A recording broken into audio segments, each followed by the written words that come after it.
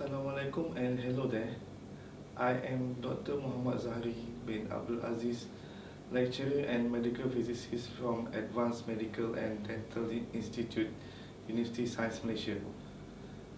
Today we will talk about brachytherapy, a special cancer treatment using radiation sources. We will be looking into why precision is important in brachytherapy treatment. So stay with us for a detailed breakdown. What is brachytherapy?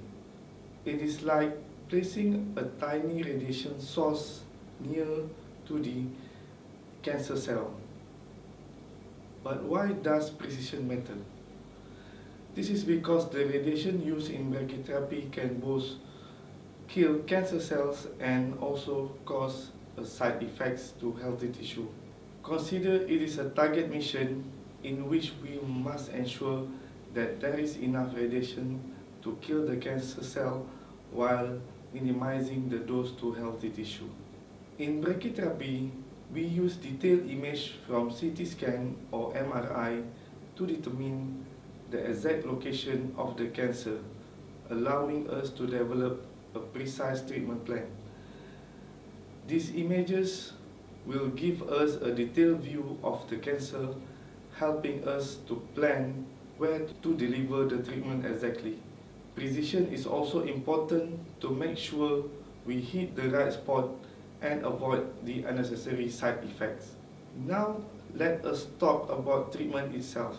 Placing those tiny radiation sources in the right spot in the tumor cell is very crucial. It's like putting pieces of puzzle together, ensuring we are targeting the cancer without affecting healthy area nearby. Failure to do so will result in insufficient radiation dose to cancer cells, leading to the recurrence of cancer. Besides that, overdose of radiation can harm nearby healthy tissue, causing long-term complications, organ damage, and increase the risk of secondary cancer. Proper dose calculation and optimization of the radiation dose are crucial to effectively destroy cancer cells while minimizing the risk of healthy tissues.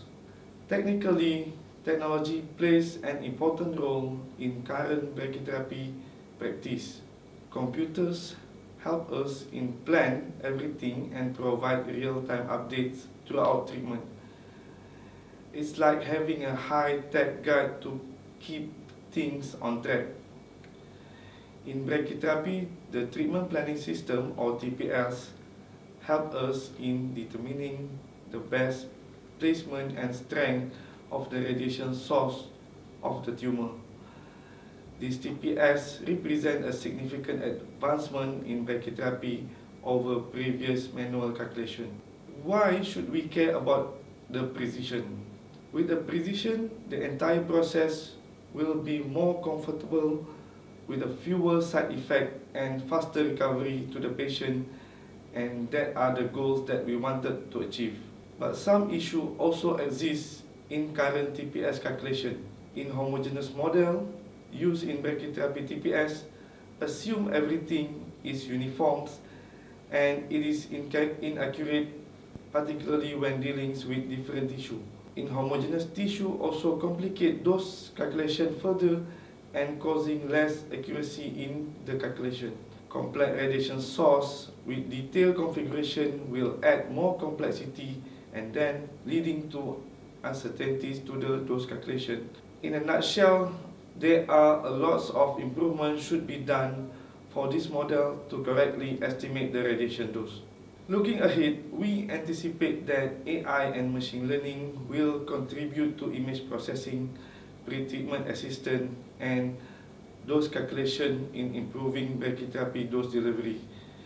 It is not about placing the source correctly, but it is also to ensure that the correct dose reach the intended target while protecting the nearby healthy organs. In brachytherapy, where precision is critical, quality assurance and quality control acts as accuracy monitors. Here, QA and QC involved in verification and validation of radiation dose to ensure treatment accuracy. Radiation measurements are carried out using variety of tools, equipment, and semiconductor dosimeter. This includes ionization chambers, scintillation detectors, solid-state detectors, polymer gel dosimeters, radiochromic films, thermoluminescent dosimeter, and optical stimulated dosimeters. Every dosimeter has its own role in brachytherapy verification.